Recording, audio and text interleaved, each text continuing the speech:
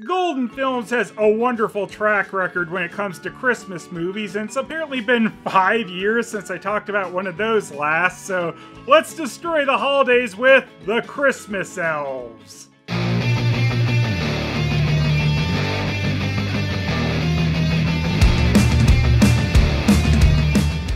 The Christmas Elves is Golden Films' loose adaptation of the Elves and the Shoemaker. The original tale of the Elves and the Shoemaker is pretty basic really and was made up of 3 short stories involving elves. The first story is the one that everyone associates with the title and is what Christmas Elves slightly adapts. Basically, a shoemaker isn't all that great at his job, but then elves start doing it and he becomes successful due to nothing he actually did. The elves were actually nudists though, and the shoemaker's wife was like, hey, why don't we make them something to wear so they stop leaving ass prints all over the place? The elves got dressed and said, hey, let's retire and never come back, so that was the end of them. That's some real Dobby shit right there, I guess. Ooh, clothing. Peace out, bitch. The pointlessness of these stories kind of increases as they go along. In the second story, a servant woman is invited by elves to hold a child at its christening and become its godmother. And her masters are like, yeah, guess you'd better go. We don't want to piss off the elves. So she hops the midnight train to Elf Town. The elves show off how rich they are and give her some treasures and ask her to stay a while. After 3 days of hanging out with the elves, she's like, yeah, it's been real nice, but I'm gonna be heading back now. So she goes home, only to find different people living there now because 7 years have actually passed in the normal world. What's the point? I don't know. But my favorite inane story is the third one. A mother's baby gets stolen by elves and replaced with a changeling. Her neighbor then tells her to put the changeling on the hearth and boil some water in 2 eggshells. And if he left, it'd be all over with him. I think most of us would have a pretty hard time not busting a gut at some water boiling inside an eggshell. I mean, that is some top-notch comedy. The boiling egg water is just as hilarious as the woman's neighbor predicted, so the elves come back and say, yeah, sorry about the pointlessness, here's your baby back. The end. But if we're judging the Christmas Elves on pointlessness, I guess we could say it really nails the tone of the original tales. This is another annoying Golden Films movie that doesn't credit its actors, so currently the only one listed on the IMDb entry for it is Cam Clark, who is the narrator and the Elf Ed. Oh, cram it with your crappy songs, elves! So, get this. This movie is supposedly some Yuletide musical fun and brilliantly animated fairy tale magic. You could not be more wrong. We do see some of the important services the Christmas elves provide, like picking up a wreath and stuffing a stocking full of Christmas decorations instead of hanging them up so that anyone could see them. These elves are apparently too horny to really do anything all that useful. As the elves dance around holding hearts and stars over their heads for no reason, we see their magic quick change act as everyone's costume changes color for a few frames. Brilliantly animated. Long ago in the kingdom of Rothenburg, we had drunk cameramen who missed their marks and had a lot of trouble zooming in on a castle. There was a good and generous ruler who was kind. Unfortunately, he died. Unfortunately, he died. Well, thank you for adding in some pointless death right at the beginning of the story, Golden Films. The successor to the throne, King Reinhold, was a far cry from the old monarch. So yeah, King Judge Reinhold was a jerk obsessed with shoes and raised taxes so he could buy more shoes. If this sounds stupid to you, that's only because it is. Speaking of new shoes, I see you've collected the taxes. Well, yes. King Reinhold's droopy dog assistant apparently has a really hard time having smooth animation while writing stuff down in his ledger that already has stuff on the page where he's writing. Brilliantly animated. After last week's taxes, this is all I have left. That's all you have left? So, at the tax collector's, the shoemaker says this piece of leather is all he has left, and then hours later at home his wife is surprised that that's all he had left? I feel like that's a slight disconnect between the intention of the dialogue and how it was animated, which was brilliant, of course. No wonder the shoemaker is having bad luck with his upside-down horseshoes. Ooh, Vittorio, you've outdone yourself. These shoes will look stunning with my gold lame smoking jacket. Oh, how precious. The shoe fetish king really is the perfect antagonist for the shoemaker, right? My trustworthy accountant. How do you like my new shoes, huh? Look at his shoes. You know, Nils, I think you should get yourself some new shoes. King Reinhold's descendants would go on to form Wiki Feet. And what is this? Your kingdom is, well, bankrupt. So King Feet for Brains has bled his kingdom dry by overtaxing them just so he can have the world's dumbest shoe collection. You'd think our shoemaker protagonist should be doing alright in this shoe-based economy, but I guess he really does suck at his job until he gets others to do his work for him. I cannot make shoes without money, your highness. I need money, fast. We'll invade someone. Invading another nation over shoe money sounds pretty stupid, but I guess it's not beyond belief. I'm afraid we don't have much of an army left. The national defense budget went into last year's spring shoe line. If he's got, like, no protection left, you'd think the peasants would revolt or another nation would take out the Foot Locker Kingdom. And what about all this extra land and stuff that we're not using? Can't we sell some? So he's just gonna sell his kingdom off piece by piece until he's the old man who lived in a shoe, I guess.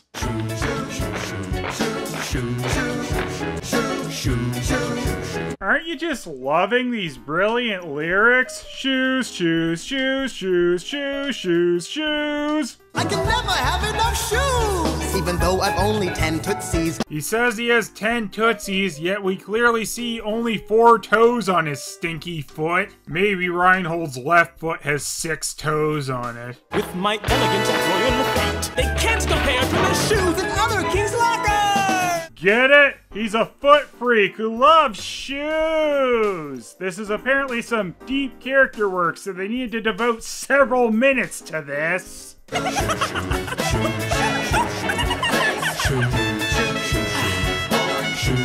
don't even feel like we should be watching this. I really don't need to see what this freak king gets off to. Shoes. 7 minutes in, and we finally get a proper introduction to the shoemaker Hans. Seriously, we spent almost 7 minutes establishing the king as a foot fetish freak. This little brat stole my bread. This is so shocking. We see the edge of the background where they began to stop painting it properly. You know, something we aren't meant to see. Brilliantly animated. Well, somebody's gotta pay for these. I'll be right back.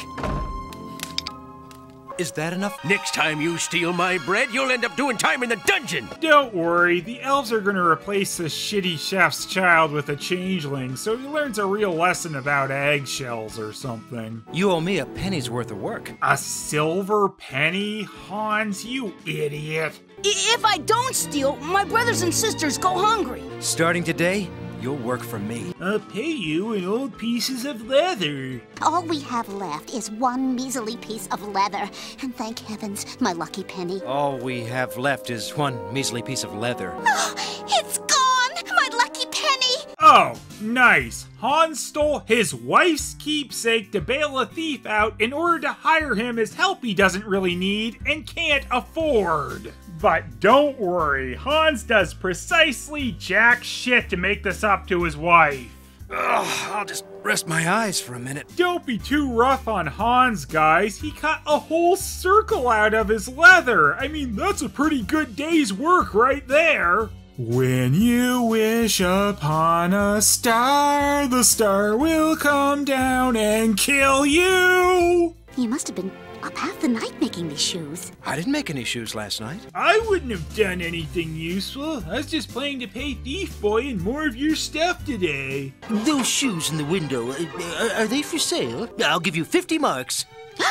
75 marks. Well, You drive a hard bargain. 100 marks. You're a mark, you moron.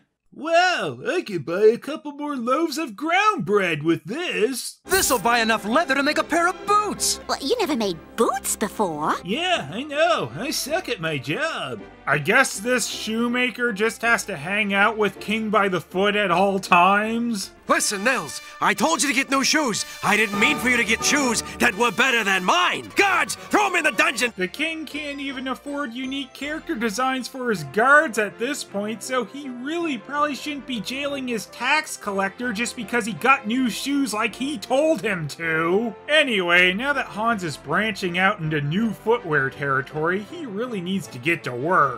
By which I mean he puts leather out on his table and goes to bed. He didn't even get to cutting out a circle this time.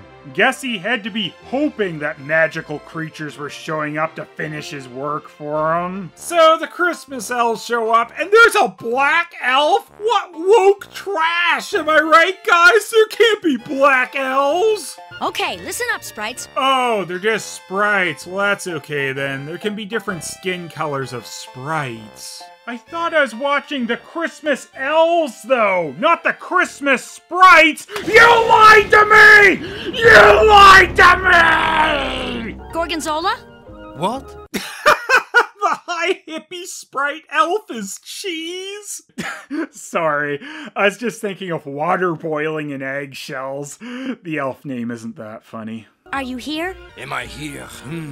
Are any of us really here? I know Gorgonzola is supposed to be the one who smoked a few bowls, but Manager Elf must be tripping a bit too to ask if the guy she is currently talking to is there or not. Smoot? Here! Here!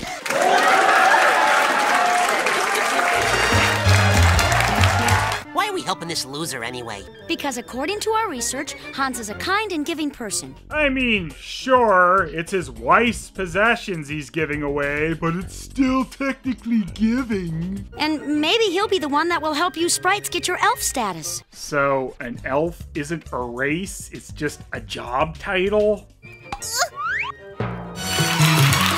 Gorgonzola, you Stitch. I'm not at my creative peak. I need motivation. I'll give you plenty of motivation. All the best managers threaten their employees. Good work, sprites.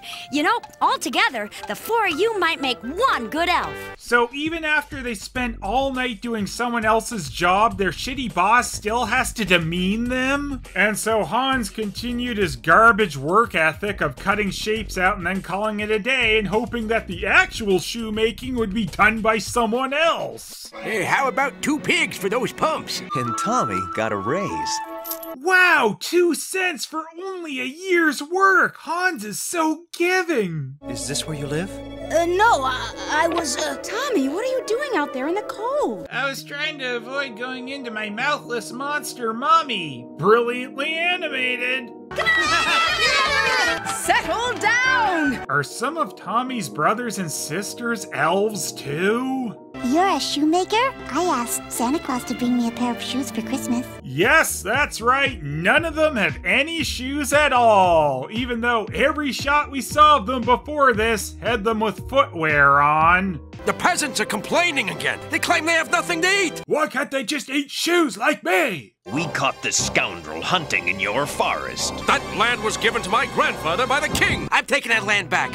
It's gonna be sold to Mulvania, sire. I thought Droopy Dog Mustache Man was sent to the dungeon. Put him in a dungeon for trespassing on my land. Don't worry, he can't afford any guards to actually watch the dungeon anymore, so it's just a revolving door down there, I guess. Wait a minute.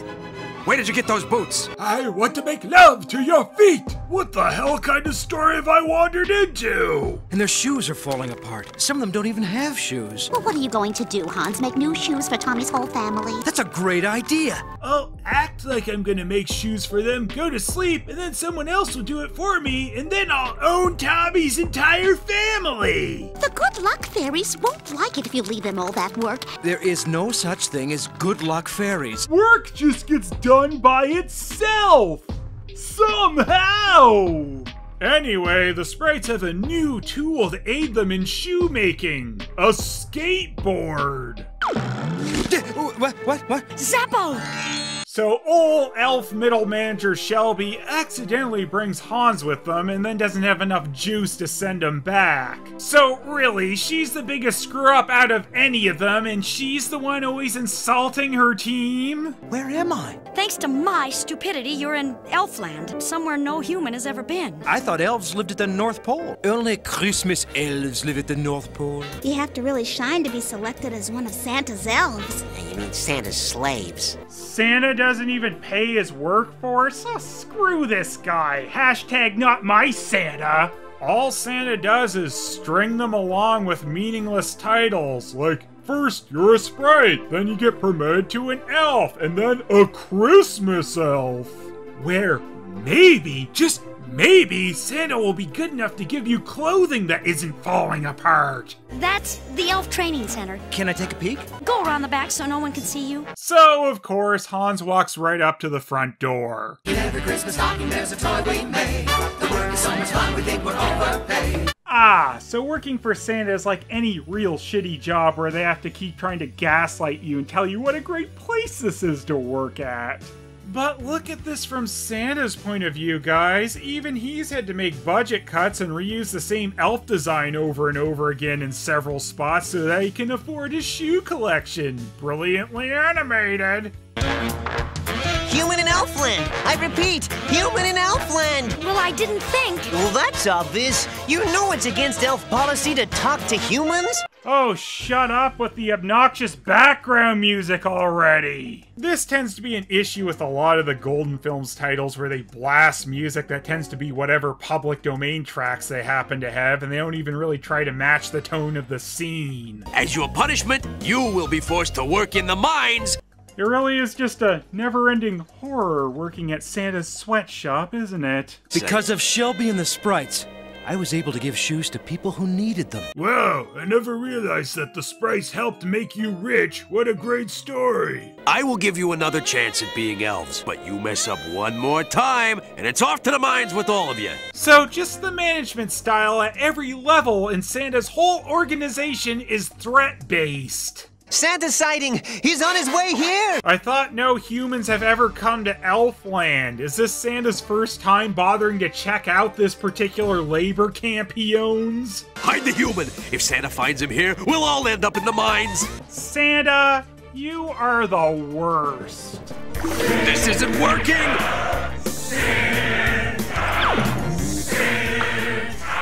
We never get anything that proves Santa isn't a tyrant either, or any kind of reforms in how his fear-based workforce operates. Anyway, they disguise Hans as a hill or something so that Santa doesn't kill them all. That is some water boiling in an eggshell humor for you right there. 4 of our lead toy distribution elves have come down with hoof and mouth disease. Of course! And I thought Santa couldn't make his working conditions any worse. And naturally, he's not looking to get them help. No, he's looking to replace them. What about promoting some of those cookie baking elves? Oh, they're baking their buns off trying to finish up the Christmas cookie order.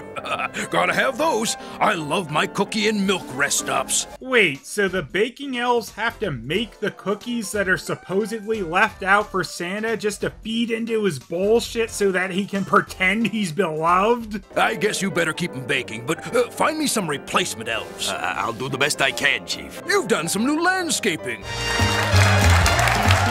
I like it! Mrs. Claus would, too. Maybe you could landscape it for us this summer. You know, rose garden, some lovely bushes carved in the shape of reindeer. That's right. I bet you thought you'd get a break this summer. Screw you! You'll work until you die, elf trash! Now, we can't allow you to remember us, so this will seem just like a dream. They had amnesia powder the entire time? They're gonna force people to work in the mines over something that's apparently easily fixed? Oh, Hans, what's wrong? I'm just wondering why we apparently both sleep in our regular clothing.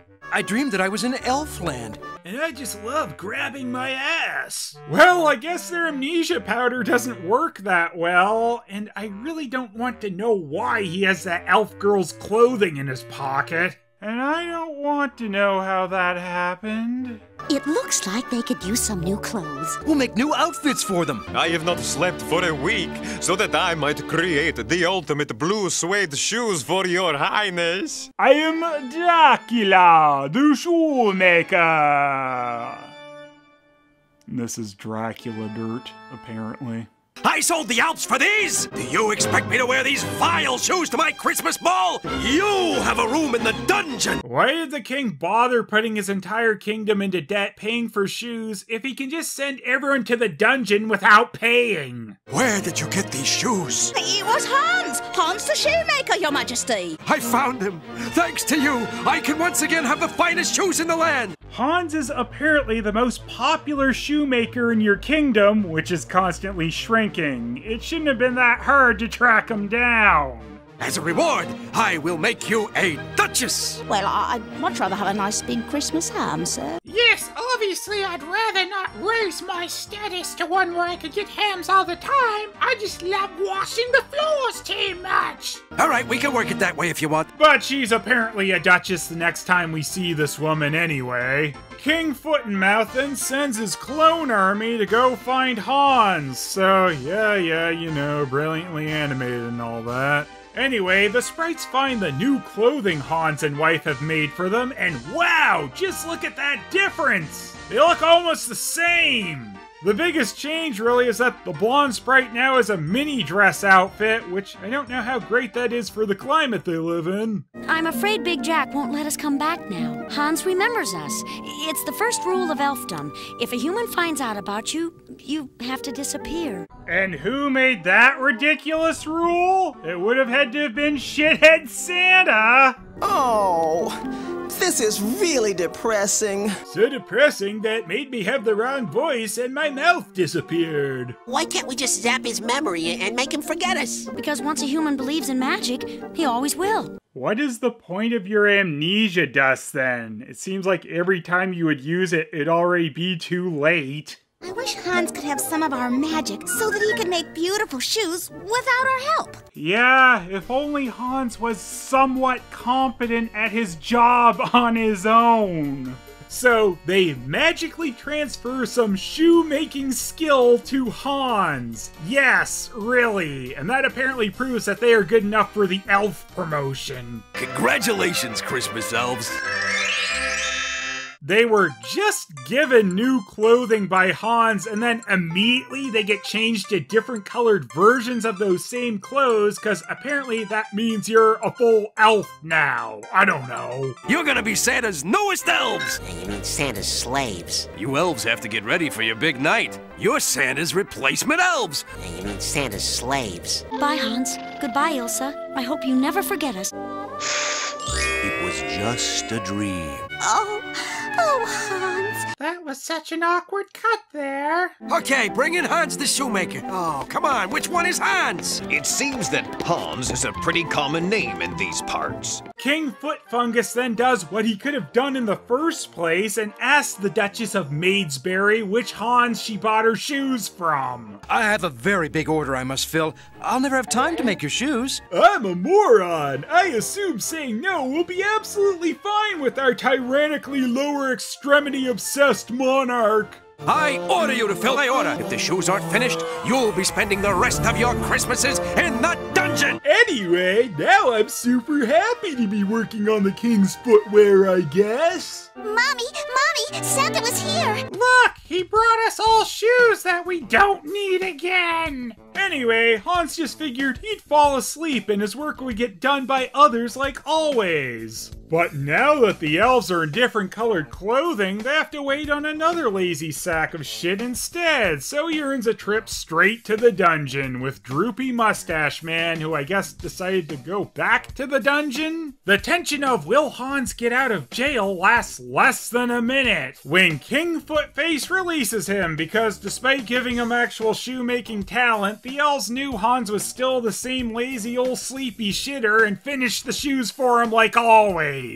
However, those elves played a boiling egg water level hilarious prank on King Footwarts and cursed his shoes. I want you to release all of the prisoners from the dungeon. Release all prisoners from the dungeon. Including me. I can't wait to get out of there. Since he doesn't have his droopy dog voice here, I'm pretty sure that this was meant to be another character, but this was just too brilliantly animated to realize that. I don't want any of my shoes. Give them to the peasants. Golden Films apparently forgot to get their voice actors to laugh, so enjoy some creepy low-quality stock laughs. What am I saying?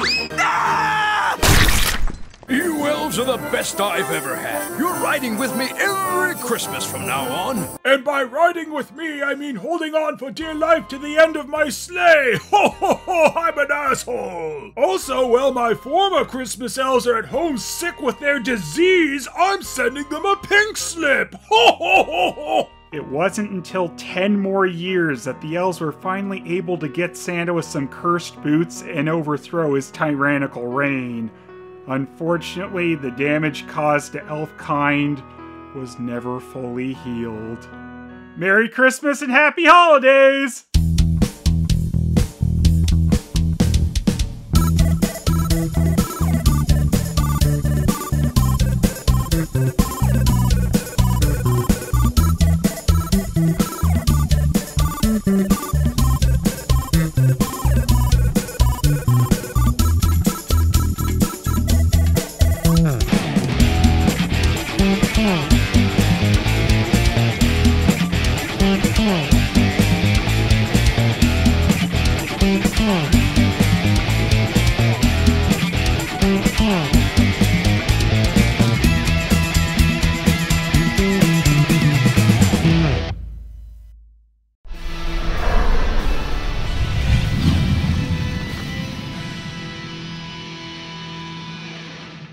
Seriously though, why did they make Santa so terrible in this movie?